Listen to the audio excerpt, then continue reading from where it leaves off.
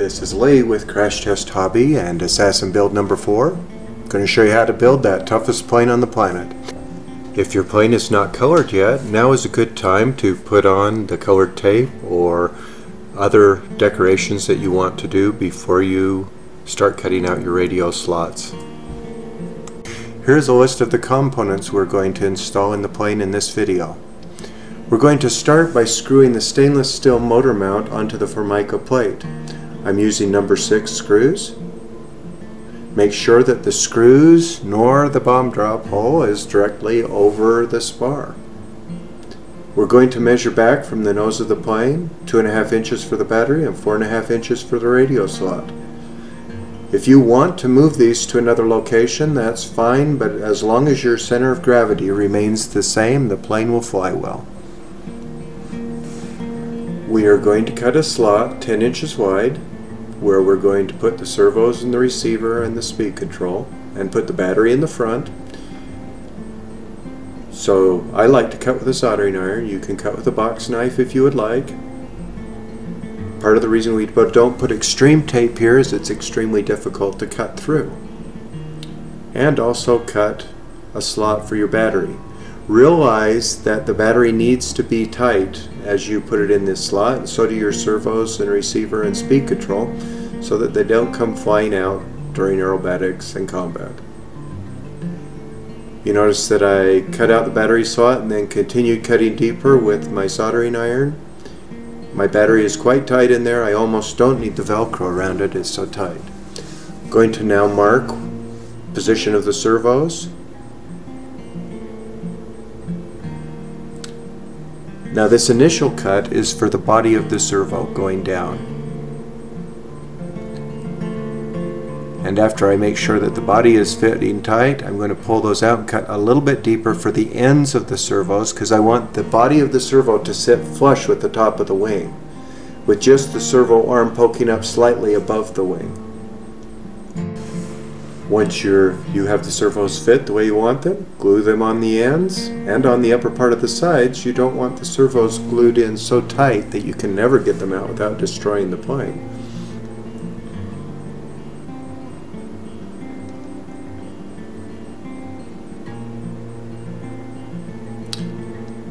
These slots are for Velcro. A Velcro strap will hold the battery and the radio in place. I've seen people also use plastic tape to hold them in place. The Velcro strap goes over the top of the battery and over the wires and the end of the ESC. I'm marking a slot for the receiver. And with the Velcro strap in place, I'm also marking where I need to enlarge the hole for this speed control. Once you've got the parts so that they fit how you want them, you can make small access cuts as needed to get it so your wires will fit also and be tight on the plane.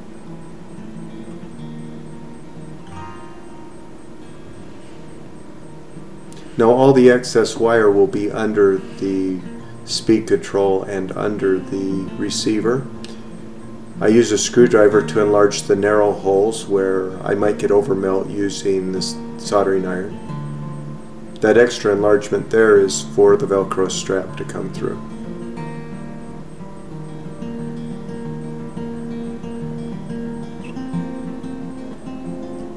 We will cut a vent hole around the speed control later to help it cool, but for right now we're just trying to get things positioned so everything fits and the wires reach. I'm going to put some glue under the Velcro strap. That helps to keep you from losing your Velcro as you're headed out to your flying field. Bind your radio and make sure all your trims on your transmitter are set at 0. Then you're going to install the push rods in the second hole out from the center of your servo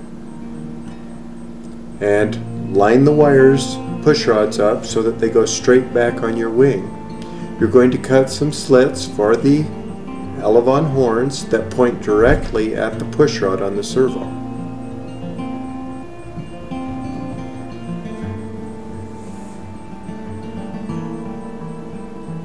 turning the wing over, I'm going to enlarge the hole a little bit with my soldering iron.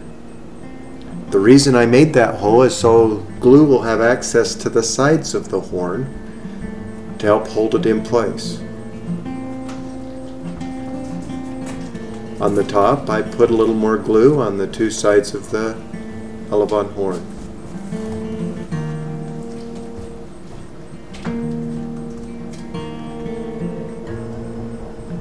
And I make sure that the pushrod wire is aligned with the horn before the glue cools.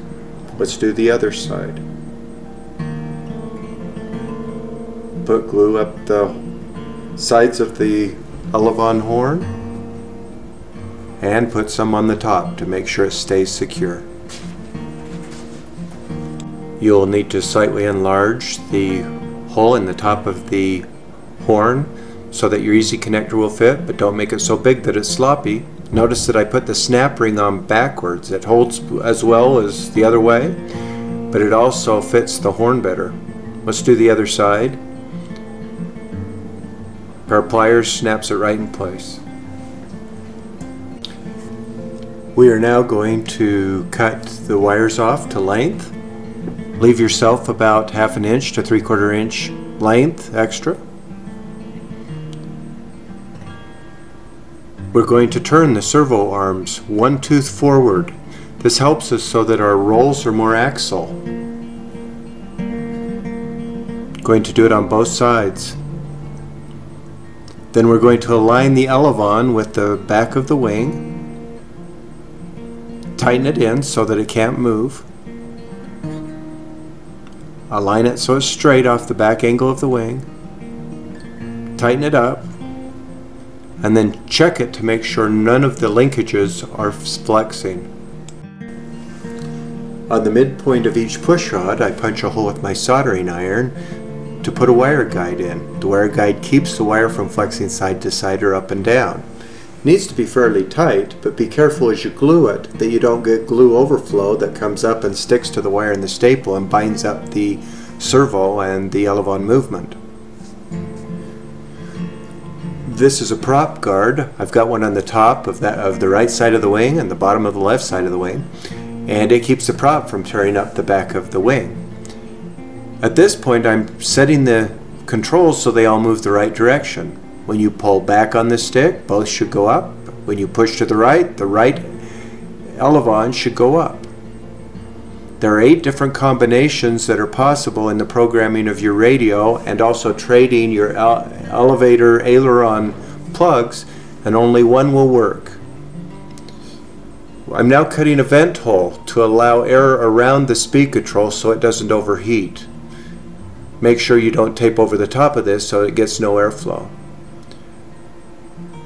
Installing the fins, if you're building a plane that has fins, cut a slit that's slightly above the top of the wing. Using a piece of the extreme tape and goop glue, I glue the fin to the end and extreme tape it in place. Thanks for watching. This is the end of video 4. Total weight of the plane as shown is 19 ounces.